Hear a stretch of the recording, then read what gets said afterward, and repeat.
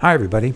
My go-to person for all things computer science is America's digital goddess, Kim Komando, and I'm sure she's your go-to person as well. She recently had an article, One Change That Instantly Makes Your Computer Safer. She bases it on a memo from Microsoft that an attacker who successfully exploited these vulnerabilities, we don't really care what vulnerabilities these are right now, could gain the same user rights as the current user.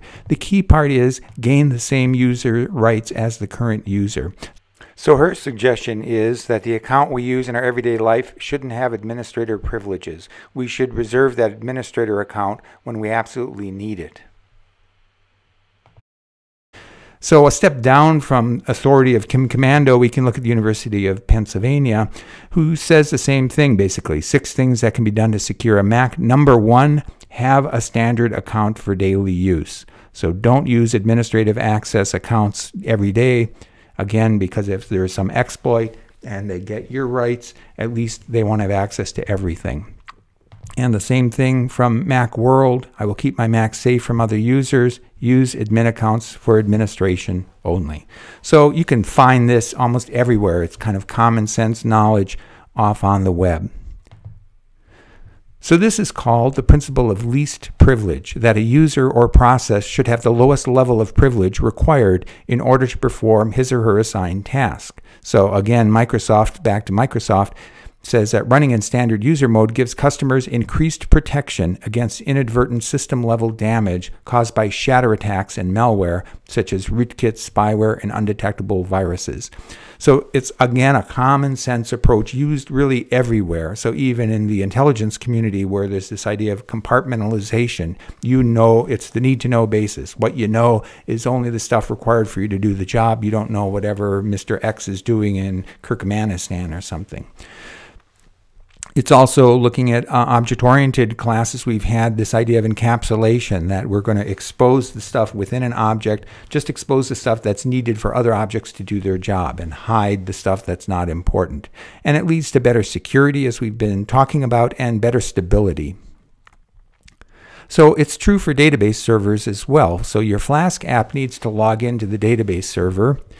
And because your Flask app needs to log into a database server, it's going to use the root. If you use the root account, that means the root password and username are stored in your code. So if you screw up in some way, if your code can destroy all the databases on the server, so you've made some mistake in your code and all of a sudden you're deleting stuff, or it has that potential, or that there could be a malicious attack on your code, or you could do something really stupid like submit your code to GitHub, to public GitHub, and people can see the username and password. So that would compromise all the databases on the server. It would be an extreme embarrassment if your first day on your job you did that, submitted something on GitHub with these passwords in it. So the solution is to create an account with the least privilege required to do the task. So that's what we're going to be looking at today. How can we create accounts on our database server, Postgres, that we can give only the privileges that this user requires to do the job. The incentive in the class, in order to kind of get you ingrained in doing this without thinking, the first thing you do is make these least privileged users rather than use the root account, is that if you submit code or demo code that uses the root Postgres account, you will get 0 XP. Pretty decent incentive. All right, so let's see how we can go about and do this. Let me just, I always screw up there. Let me clear this stuff up here. All right, and now I'm going to log in to Postgres as the user Postgres, so the root account. And that's my secret password. All right, so now I can look at what the databases are. They're the same as last time. I didn't add anything, so I have charts and pets. And now I'm going to create what's called a role, so a different user that's going to have fewer privileges than me.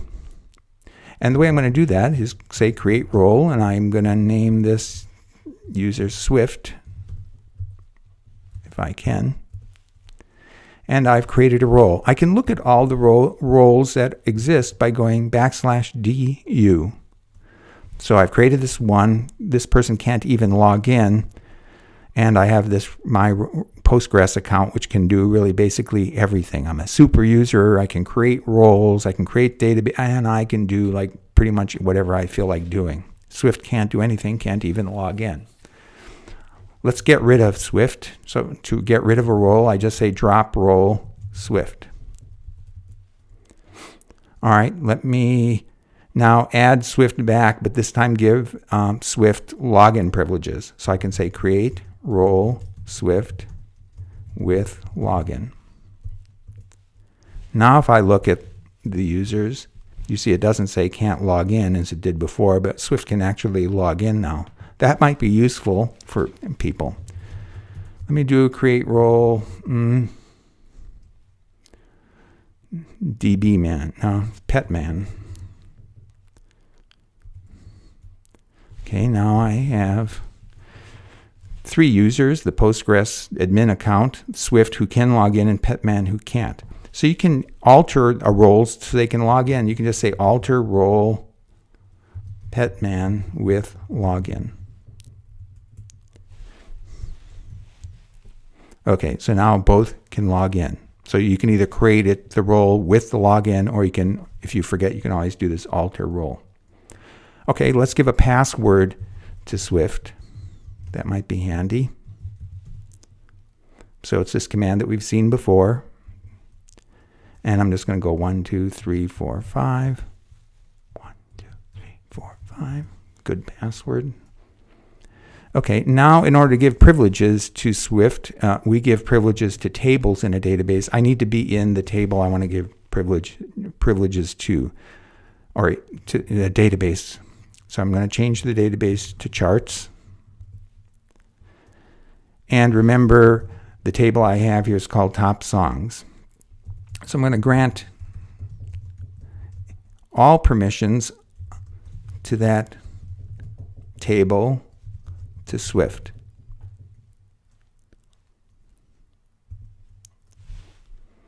And I can look what privileges exist in the data by doing \c. So I can see that top songs, this table, the access privileges are Postgres, that can do everything, and Swift, that can do everything.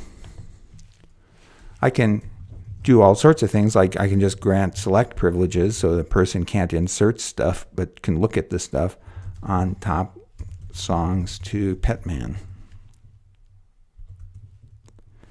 And now I'll do \c and see Petman has read access to Postgres, Swift has everything, and Postgres is everything.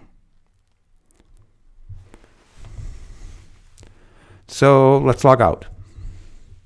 All right, and now I'm going to log in as Swift.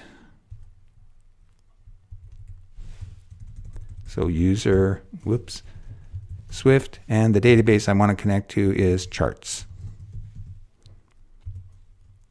1, 2, 3, 4, 5.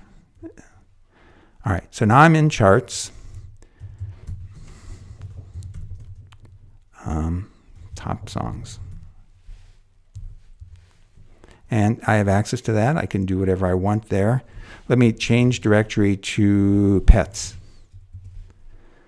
And let me look at the tables in there. So there's dogs. All right, and now I'm going to do select everything from dogs.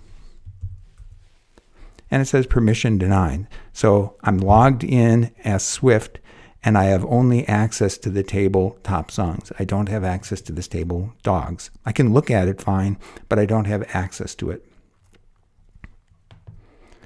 Finally, let me quit out of this. One last thing I want to show, let me log in again, is the root account here,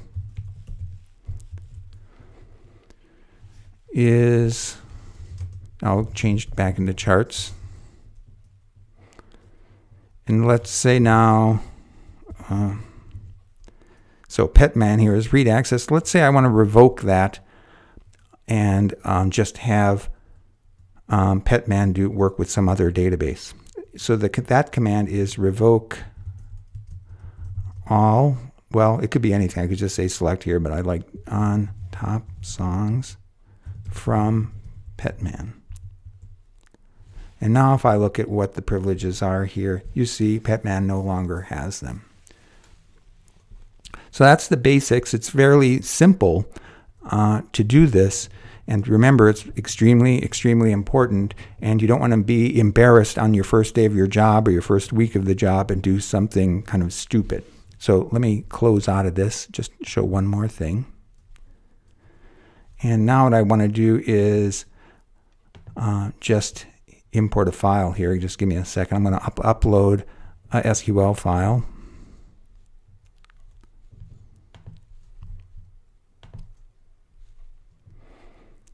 Okay, and I did that. I guess I didn't need to get out of this. Oh, I didn't. All right, and now I'm going to import that file. Whoops, maybe, if I can type here. Sorry. World.sql.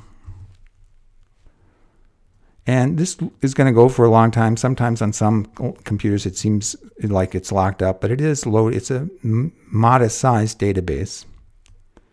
There, and now I'm in World. And remember, I'm just reviewing some basic commands here. We can look at the tables in World. So we have city, this sequence, country and country language. I can see what the table city looks like.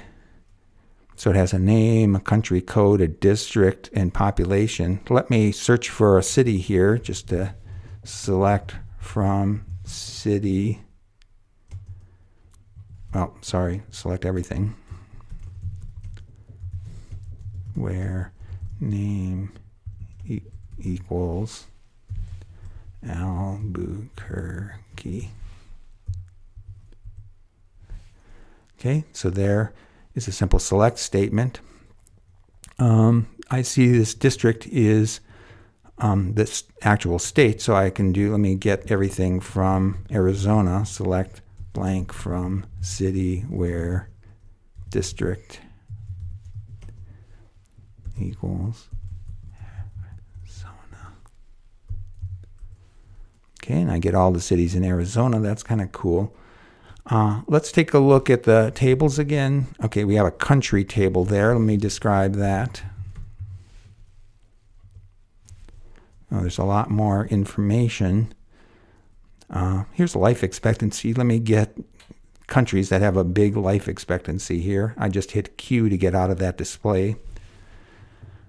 Select, and there was a lot of columns there in that database. So let me just pick, I don't remember if it was name. Let me take a look at it again. Yep, it's the name is the name of the country. So I'm going to go select name and life expectancy, if I can spell it, from country where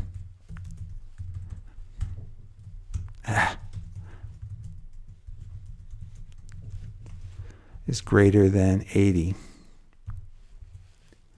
And these are the countries we want to be in if we want to live a long time. All right, so I just wanted to give a quick example of something we already have done, but just kind of a reminder. The basic part of this video was all about privileges, and it seems, I'm hoping that it seems simple enough that you can implement. Take care.